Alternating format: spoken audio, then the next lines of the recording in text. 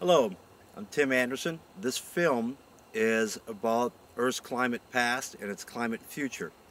I'm standing on a frozen lake in Minneapolis. Every winter this lake freezes, and every summer this lake thaws and becomes an open body of water, much like the Earth. Now, 20,000 years ago there was a glacier right where I'm standing that stretched from Iowa through Minnesota, most of North America, and in parts of Canada was 2 miles thick. Now those glaciers have retreated. For 20,000 years those glaciers have retreated, and the expectation is that those glaciers are going to completely melt away, and humans need to decide on how they're going to adapt to the ocean levels rising.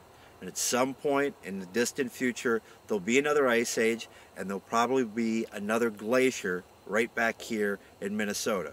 So when you think about our climate future, think about winter, spring, summer, fall.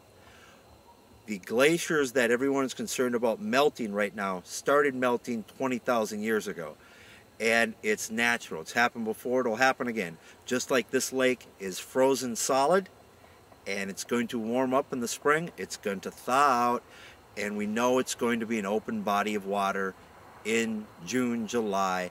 Come fall, it's going to get cold. Come winter, it's going to freeze solid again.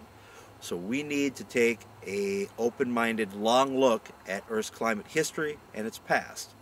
That's what this film's about.